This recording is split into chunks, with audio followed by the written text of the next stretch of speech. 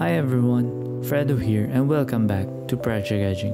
5 days ago, Pokémon Brilliant Diamond was officially released and a lot of you are asking about this game.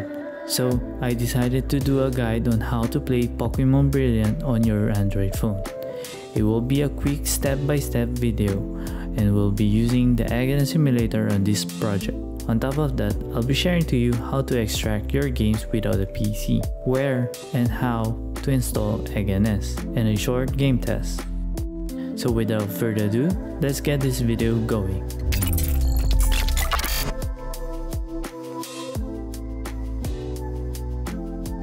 Okay, so let's start with the phone that I'm using.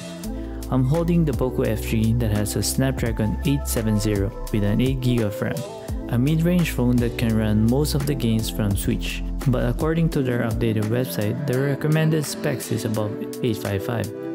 Anyway, the first step is to make sure you install the Zarchiver to extract the compressed files to your phone, and use a file manager to easily copy and transfer to your desired folder. But for me, I'll just create a game folder outside the main root. After we're done with that, you have to download the APK file as well as the Switch folder from the EGGns website. Once you download everything, you have to install the EGGns and copy over the Switch folder. This will override the existing folder that was pre-installed. Make sure not to miss this step or else you won't be able to play any games.